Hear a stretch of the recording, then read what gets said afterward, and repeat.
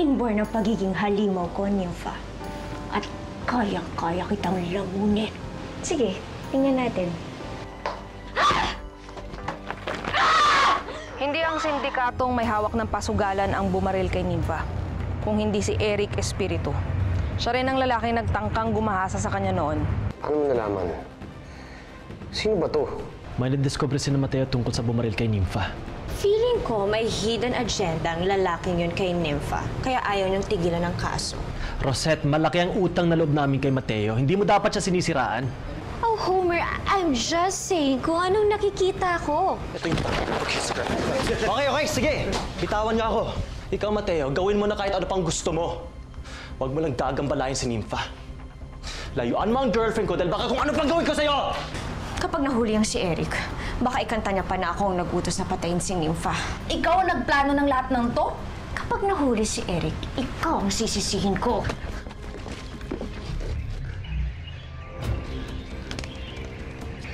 Walang niya ka, Mateo. May araw ka rin sa akin. Na-recover ang baril na to dun sa bahay ni Eric Espiritu. At kamatch ng model ng baril na to, yung balang tumama kay Nimfa. Sige, dali mo na sa evidence room yan. Sige, partner. Mabait na tao si Mateo. At saka wala namang ibang hangad yung tao kundi yung kabutihan natin. No, Nimfa. Kabutihan mo. Sa ikabubuti mo. His only concern is you. Lalaki ako kaya nakikita ko sa mga kilos niya na may gusto siya sa'yo. Hanggang ngayon ba, pinagsisilosan mo pa rin siya? Naging isa siya sa mga dahilan kung bakit tayo nag-away dati. Mas makakabuti sa atin kung iiwas muna tayo sa kanya.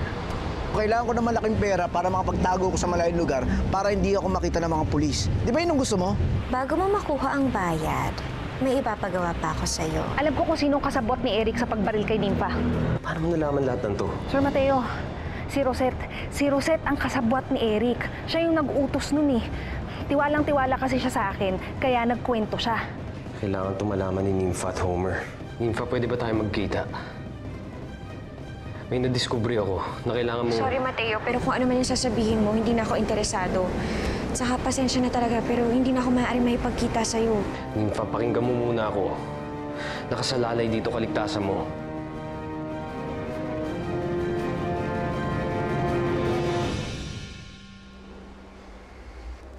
Kung gusto mo magsimula tayo ulit, papayag ka sa gusto ko, Nimfa. Ito lang paraan para makabalik tayo sa dati. Hindi mo kailangan si Mateo. Nandito ako. Ako magpaprotekta sa'yo. Sorry talaga, Mateo.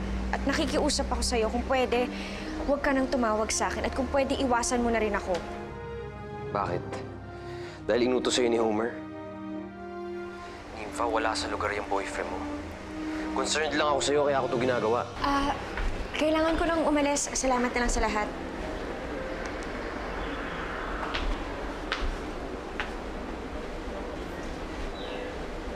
Sino yung kausap mo? Si Mateo. Gusto niya kasing makipagkita sa akin eh. May dapat daw akong malaman at nakasalalay ang kaligtasan ko.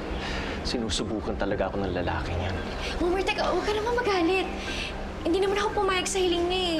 Saka sinabi ko na rin sa kanya na iwasan niya ako. Yeah, pero ang kulit niya eh. Hindi siya dadaan sa pakiusap. You know what? I've had enough. Ngayon sisiguraduhin ko na lalayo niya talaga tayo. Homer, teka! Anong gagawin mo? Homer!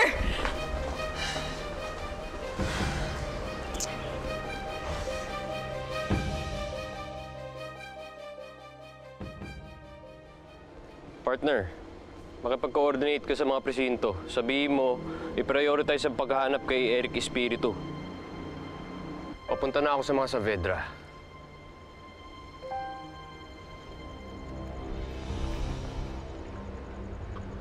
Sino ka? Anong kailangan mo sa akin? Alam mo, pinakayo ko sa lahat.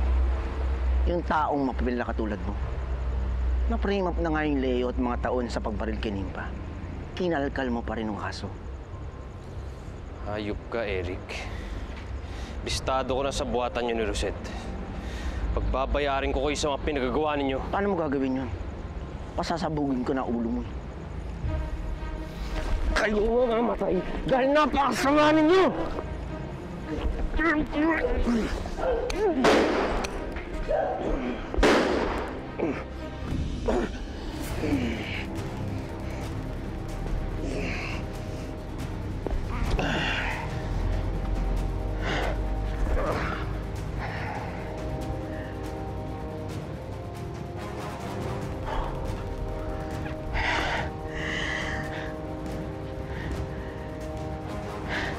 Gusto mo gwapo ka pa rin sa pagkamatay mo? Ayan. Pantay ka na ngayon sa lupa.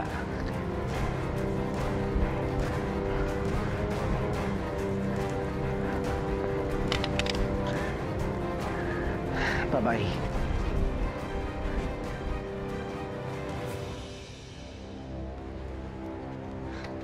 Ano yun? Mateo? Mateo! Mateo! Oh, Mateo! Taas ang kamay! Huwag kang papalag. Sandali lang, wala akong ginagawang masama. Ano ba? Sandali lang! Hindi ko siya pinatay. Ganyan siya pagdating ko dito. Ano ba?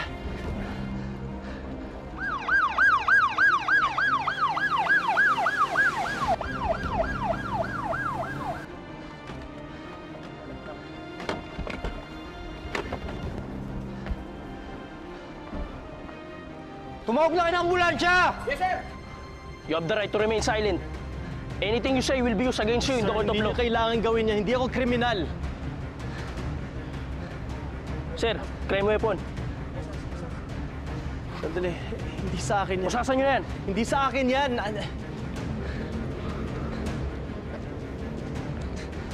Sir, ano ba?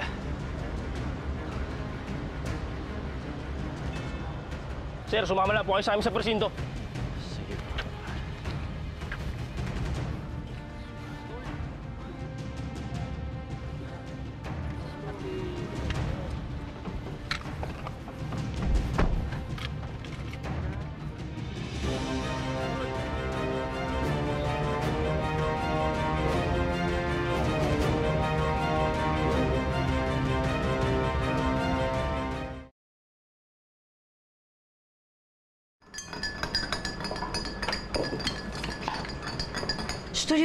Oh, ano yun, Crisel? Juliet, para kay friendship Nimfa ba yan?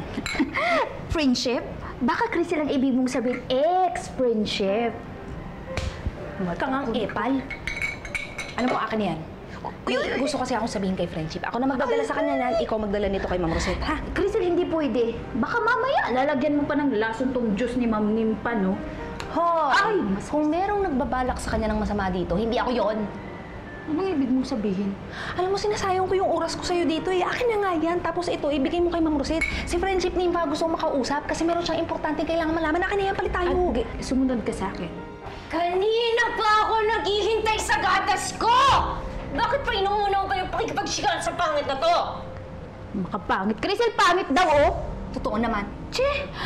Ma'am Rosette, hindi ko kami nagchichismisan, ma'am. Ito kasing si Crisel, kanina pa po ako kinukulit. Gusto niya daw pong makausap. Yung mga bata. Oh, tapon na. Kasi naman, takbo sila ng takbo, ang ingay-ingay nila.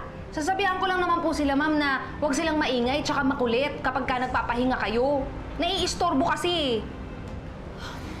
Well, ikaw na magsabi nun sa mga alaga mo. Ikaw, sumunod ka sa akin. May ipapagawa ko sa'yo. Crisel, sumunod ka daw sa amin. Bilisan mo dyan!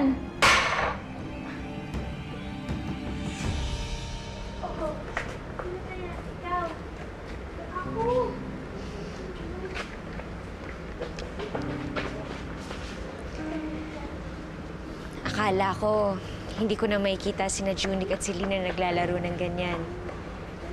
Pero, salamat sa Diyos at binigyan na pa ako ng isa pang buhay.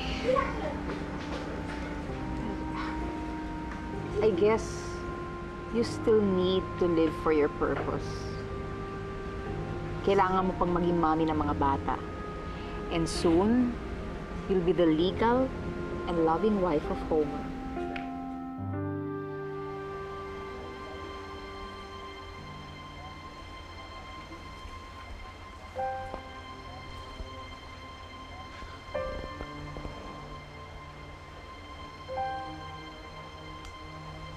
your hands are shaking. Hindi ko naman ganyan. Is there a problem, Crisel? You seem so stressed. Kapag nasira mo yung buhok ko, kukulutin ko yung mukha mo. Hindi, ma'am. Iniisip ko lang po kasi si Eric hanggang ngayon kasi hindi pa siya tumatawag sa akin. Baka mamaya nahuli siya dun sa ginawa niya. Ayoko naman makipag-date sa kanya sa Bilibid. Well, kung malinis lang naman yung trabaho niya, hindi naman sana abot sa ganito. Malinis naman yung trabaho niya na ginawa yung paglikpit niya kay Nimfa. Si Mateo, pakialamero lang talaga kasi yun eh. You know what? I hope wala nang ibang pinagsabihan ng pulis patola na yun. Para wala na tayong dapat linisin. Bukod kay Mateo. Linisin? Anong ibig niyo sabihin dun sa linisin? Alam mo, ate, sana nga maging secure na ulit si Homer sa relasyon namin eh. Is this about Mateo? Alam mo, hindi ko masisi si Homer kung magselos siya. Gwapo si Mateo, and he's really eager to help you. Bilang kaibigan at bilang alagad ng batas, ginagawa niya lang naman yung purpose niya na tumulong sa ibang tao. Pinoprotektahan ka lang din naman ni Homer bilang nobyo mo. Naiintindihan ko naman yun, ate. Kaya nga, kahit masakit sa akin, sinusunod ko na lang si Homer. Yun nga lang, medyo nakaka-guilty. Kasi parang tinataboy ko yung isang mabuting kaibigan kagaya ni Mateo. Nasabi na nga pala sa'yo ni Mateo yung importanteng sasabihin niya sa'yo. Ayoko muna kasi siyang kausapin eh. Hindi pa kasi kampante si Homer sa kanya. Well, let's hope it's not a matter of life and death.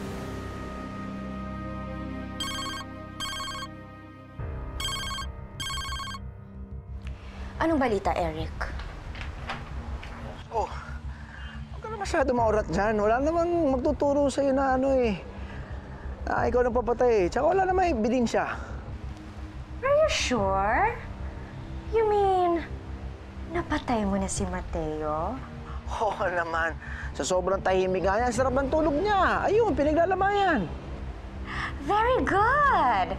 Ay, sa wakas, makakapag-beauty rest na rin ako. Dahil finally, out of the picture na yung Mateo na yun.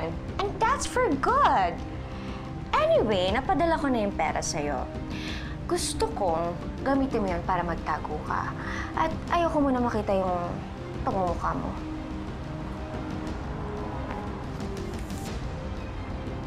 Pinatay ni Eric si Mateo? O, diba? Good news! You know what? I wonder how Nimfa will react when she finds about it.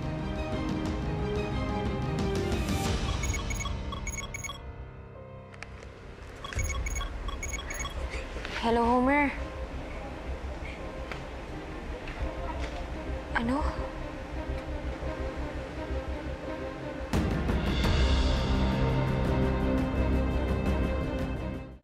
I want my lawyer. Pakawalan niyo ako or else I'll sue you for illegal detention. Sige. Sir, sagutin mo yung mga tanong namin. May galit po ba kayo sa biktima? Anong ginagawa niyo sa kapatid ko? Sinaktan ka ba nila? Ma'am, hindi po kami ganong klaseng pulis. SOP lang po namin na questionin namin siya.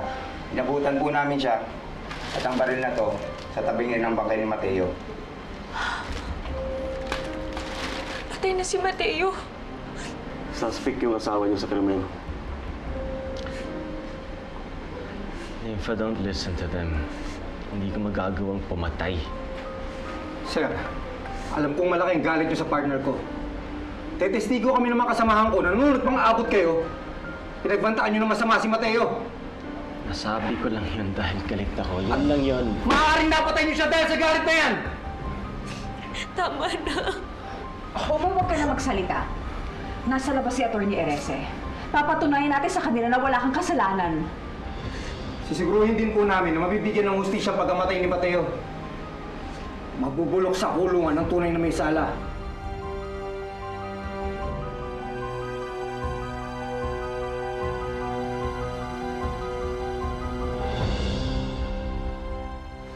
Look, I admit to it.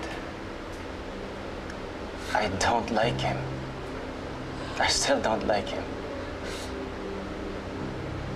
Nagselos ako sa kanya, but Nimfa, hindi ko magagawang pumatay. I did not kill Mateo. Naniniwala naman ako sa'yo, Homer eh. Natatakot lang ako na baka madiin ka kahit inosente ka. Gusto kong bigyan ng hustisya yung pagkamatay ni Mateo. Ilang beses siya nang niligtas yung buhay natin. Look, I'm sorry. Kung dumating lang sana ako ng mas maaga, baka natulungan ko pa siya. Alam ko na mabuti siyang tao. Pero marami din siyang kaaway, Nimfa. Sa mga masasamang tao kaya niya ginawa yun. Sana sila na lang nawala.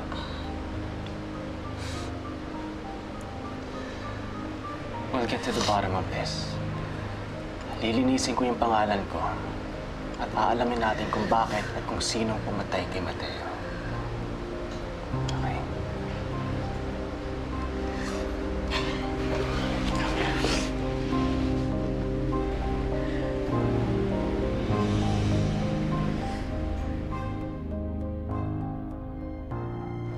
Ito yung kuha sa CCTV ilang minuto bago patayin si Mateo.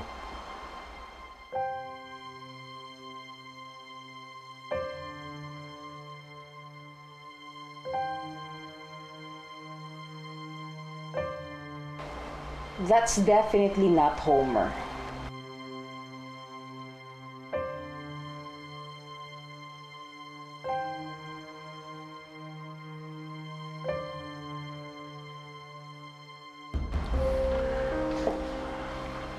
Yun yung baril na nakuha niya sa crime scene, di ba?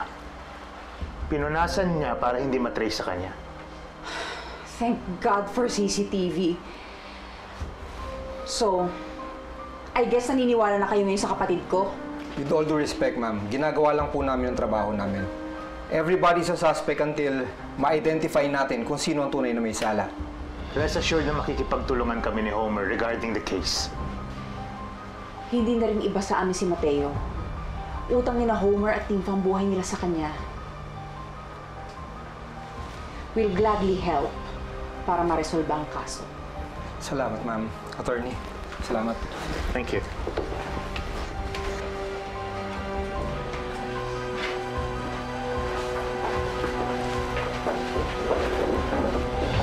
Mr. Saavedra, hindi na kayo suspect sa pagpatay kay Mateo. Pero maaari pa rin kayo imbitahan para sa investigasyon ng kaso.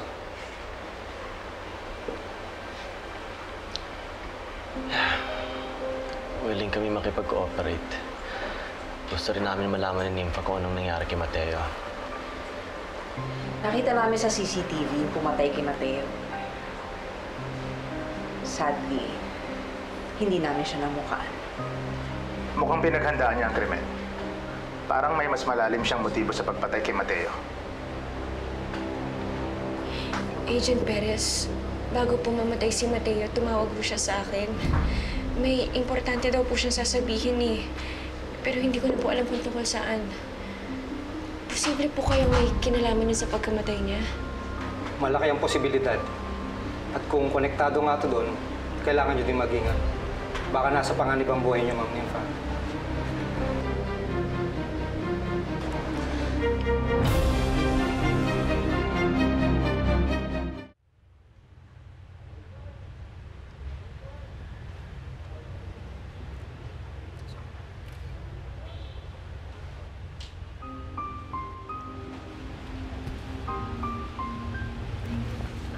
Condolence.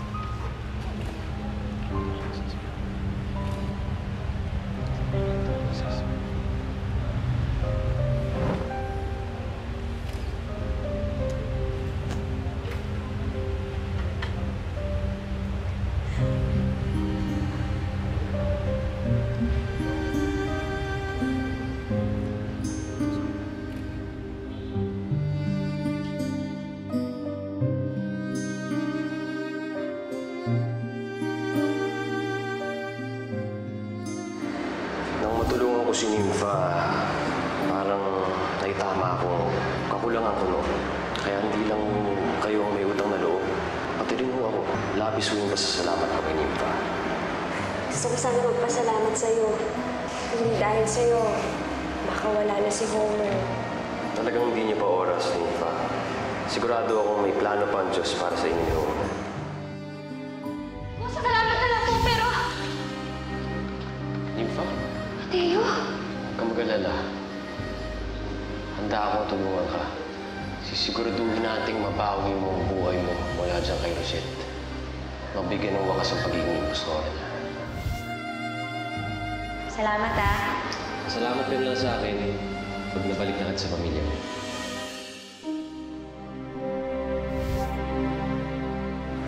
May problema ba kayo ni Homer?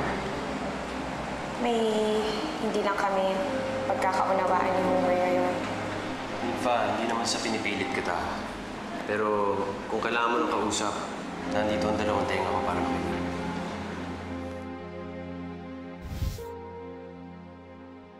Nasumbong sa akin ni Juliet nangyari. Okay ka lang ba? Nasaktan ka ba? Kailangan ko ba kayong dalhin sa ospital? Nimfa, ang pagiging ina, hindi yan natatapos sa panganganak. Simula pa lang yan ang mahabang panahon ng pagiging magulang. Ang mabuting nanay, pinapalaki ang kanyang anak na mabuti at pinibigyan ng magandang buhay. Nanggaling man sa kanya o hindi. Grabe ka naman. Naalala ko tuloy si Chang dahil sa sinabi mo. Ako naman, ang natatandaan ko sa mga katangian na yan, dalawang babae. Ang nanay ko na nag-ampon sa akin at ikaw, Nimfa.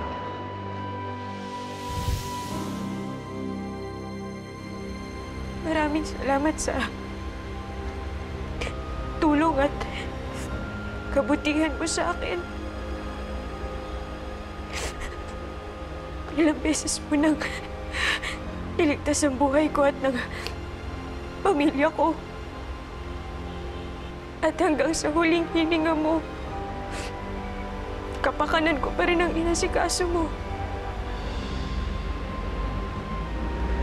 Tutulong kami sa mga pulis para maresolba ang kaso mo. Ngayon, kami naman ang magbibigay ng katarungan sa pagkamatay mo, Mateo.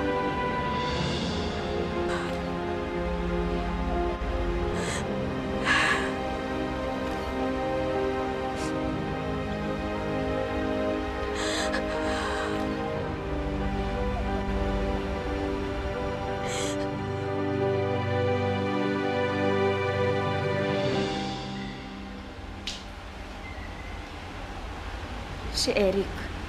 Siya ang pinaghihinalaan ni Mateo na bumaril sa akin. At siya din ang prime suspect sa pagpatay kay Mateo. Hinahanap na namin siya, Ma'am Nimfa, pero malakas ang kutob namin na nagtatago na siya. Huwag kayong titigil hanggat hindi niyo siya nakikita. Hindi pa siya nagtatagumpay na patayin ako. Ayoko pati yung pamilya ko madamay. Kakausapin ko din po si Sir Homer para sa additional security ng bahay niya. Maiwan ko po muna kayo, Ma'am Nimfa. Salamat.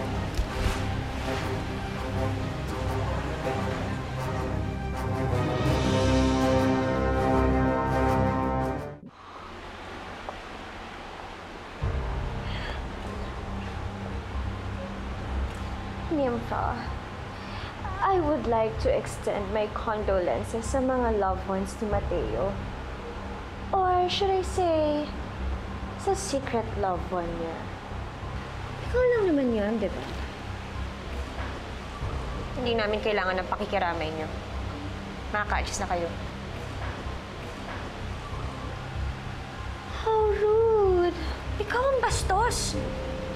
Bigyan niyo naman ng respeto si Mateo. Tingnan niyo nga yung mga suot niyo. Eh halatang nananadya pa kayo eh. Nimfa, ang bastos nakahubad. Well, at least kami nakadamit. Right? Pasensya na, friendship. Pinahiram lang kasi sa akin ni Ma'am Rosette eh. At bakit ka naman nagsusorry sa gagang yan?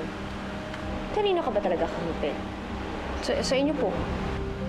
Alam mo, Crisel, kung ako sa'yo, iwanan mo na tong si Rosette. Apang buhay ka pa. Walang sinisina yan. Tinatanong pati yung mga kaibigan niya.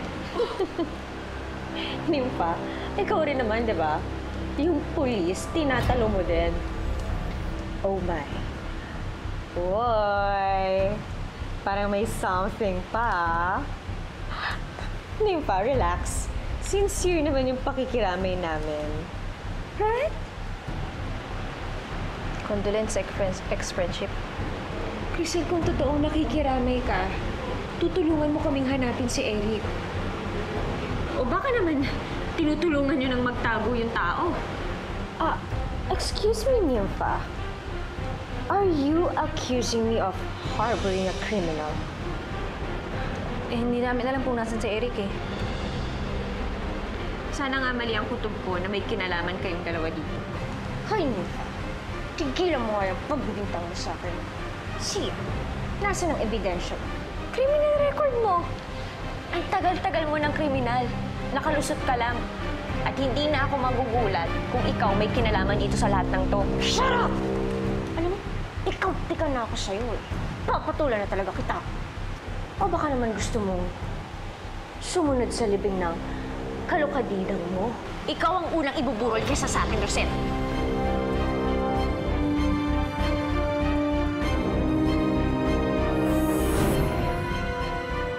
Bilang na lang ang araw ko sa mansyon. At oras na ipanganak ko to, itatapon na lang nila ako na parang basura. Susuko ka na lang ng basta-basta. Don't you know you have a very strong weapon?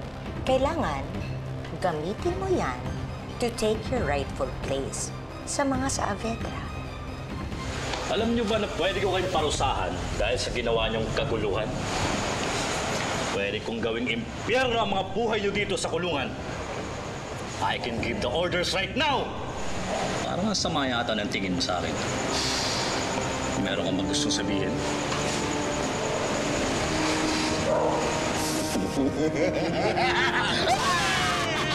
Kung hindi talaga kayo magkakasundo, I think it's best for everyone na maghiwalay muna kayo.